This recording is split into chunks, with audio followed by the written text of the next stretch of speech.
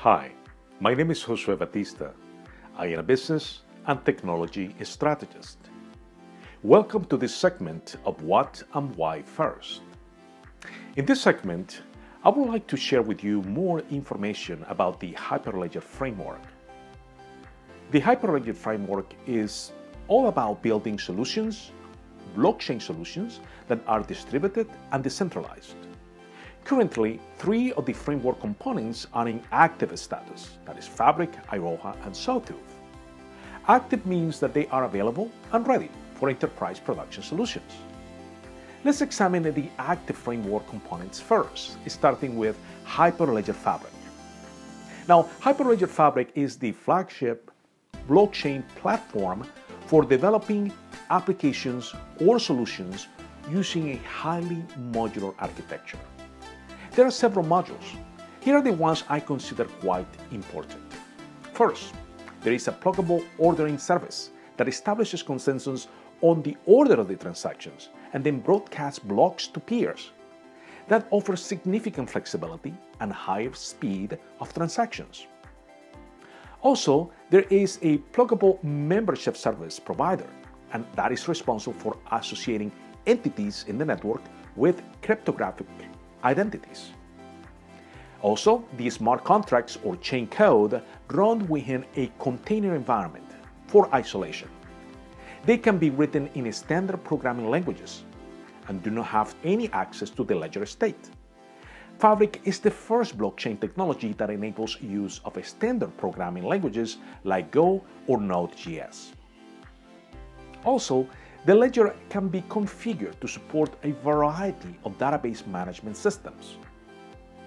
Another feature that I like is that Hyperledger Fabric supports plug-and-play consensus protocols like Kafka, Zookeeper, and Byzantine fault-tolerant ordering consensus protocols, among others. Now, all of these features of Hyperledger Fabric are great. Still, are there any Hyperledger Fabric use cases in production? Well, the good news is there are plenty, and the most interesting business use case for Hyperledger Fabric is Walmart.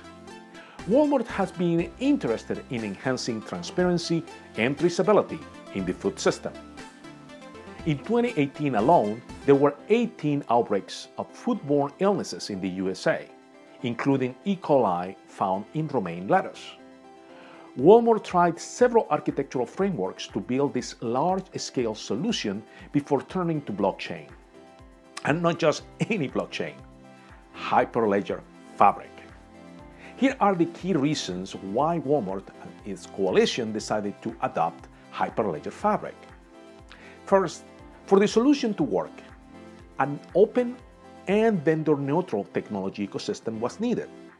That makes sense. That is because food traceability involves many parties, including Walmart suppliers and even parties that do not trust Walmart, like direct competitors. Second, the Hyperledger Fabric modular architecture allows fast and reliable integration across diverse industries and systems, including interoperability with other blockchain systems, especially Ethereum. Third, because Hyperledger Fabric already has a diverse community working on multiple use cases relevant to the problem at hand, Walmart and its partners did not start from scratch. The open source nature of the Hyperledger project allowed Walmart to leverage existing solutions from other contributors as they build and scale their own solution. There are plenty of other examples of how Hyperledger is bringing innovative solutions and value to a growing number of industry coalitions. I hope this short introduction to the Hyperledger Fabric sparked your interest in learning more about the Hyperledger Fabric product. Hyperledger Fabric provides the resilience, flexibility, scalability, performance, and confidentiality that enterprise and corporate distributed ledger networks require. Any serious evaluation of blockchain platforms should include Hyperledger Fabric in its short list. Until next time, cheers!